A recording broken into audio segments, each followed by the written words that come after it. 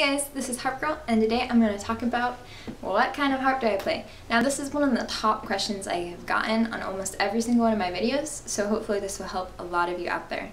Now this, my friends, this is a Fullsicle. It's made by Rees Harps. I put a link down below for you guys to be able to find it. You can also find this kind of harp under the name Harpsicle, Sharpsicle, the difference being how many levers have been installed on the harp. So mine is a Fullsicle because I have a full set of levers installed onto it. I would suggest buying it with some levers so that you have more range and you won't feel limited. I can play with other musicians in different keys because I have the levers on here.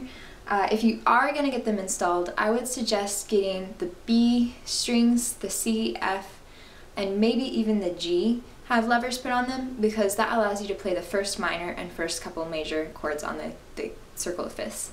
Now Rees, for beginner's harp, they're really quality. The tension and the spacing of strings is really great.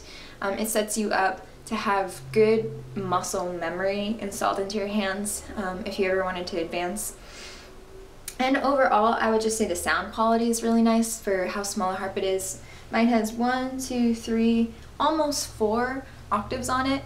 So that's a decent range in strings to start with. Anything less than that, I think you would probably feel like it's not quite enough. So overall, Rees is a really great choice. I think they're good quality. For a beginner's harp, they're really not too costly on the range if you look into other kinds of harps out there.